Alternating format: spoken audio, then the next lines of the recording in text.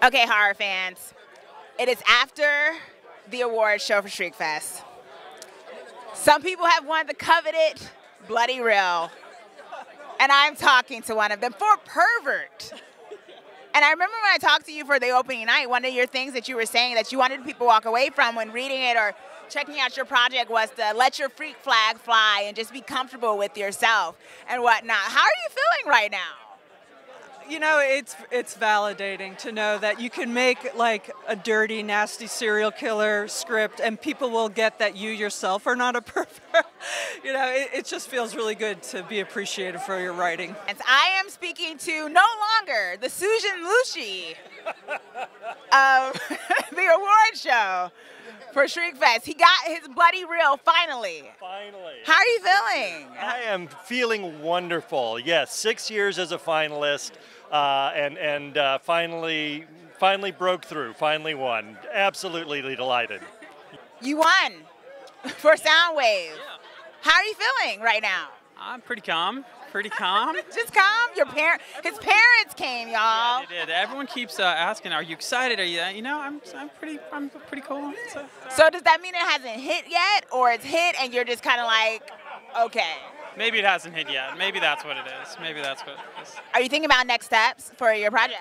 Yes, I think maybe that's what's kind of what's really going on. You got to think about what you're gonna. This is awesome. Love this festival. Denise is awesome. I'm glad everyone that was with the movie got to come. Everyone got to see it.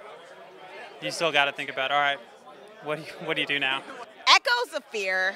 We talked to them earlier. Mouse power, girl power, so much power going on. And I just, want to ask, how are you feeling right now? We're just ecstatic. Yeah, I think we're in shock. I mean, this is just such a hard festival to get into. She gets so many submissions, 18th year. So just to even get in feels great. But to win an award, obviously, is amazing. And we're very happy. And like I said before, when we were accepting the award, the co-director, cinematographer, and producer, couldn't be here because she's shooting overseas. But I texted her. She's working right now because they're 15 hours ahead. So I'm sure when she gets that text and finds out, she's going to be really ecstatic about this. How have you felt about the reception here, besides the coveted award? So people obviously loved it, but, in terms of, like, when it's screened, and how was that, like, in terms of the screening? Yeah, you were. It's been so supportive. I was just telling Brian, as I was walking behind him to accept the award, people from the audience were grabbing me and telling me it was their favorite movie and that they were so happy we were winning. I mean, that's unreal.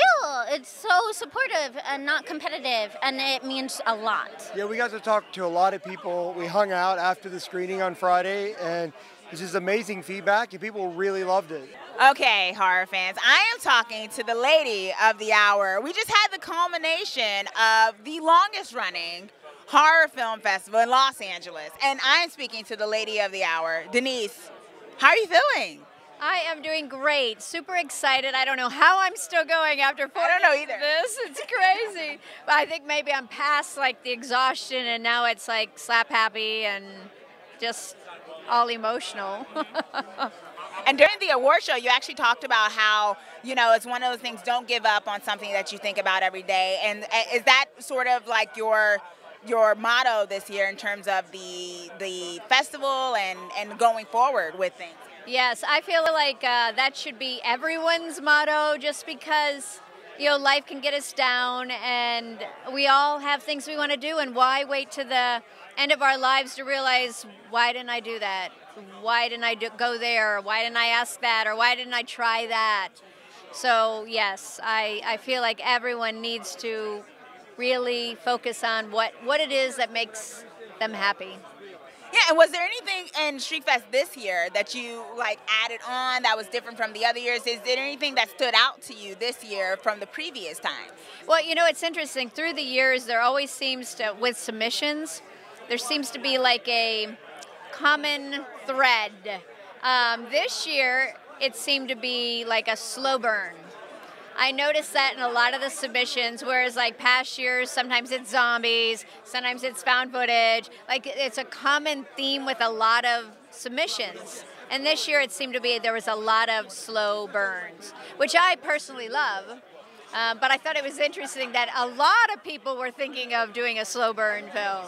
Yeah, and in terms of like the horror genre, the sci-fi genre, we've seen so much with the Oscars and whatnot, things getting mainstream. And this, festival is such a staple of like up-and-comers of horror, and you kind of leading the way. What's your hope for the future of the genre of horror and sci-fi? My hope is that the studios take a look, open their eyes to the possibility.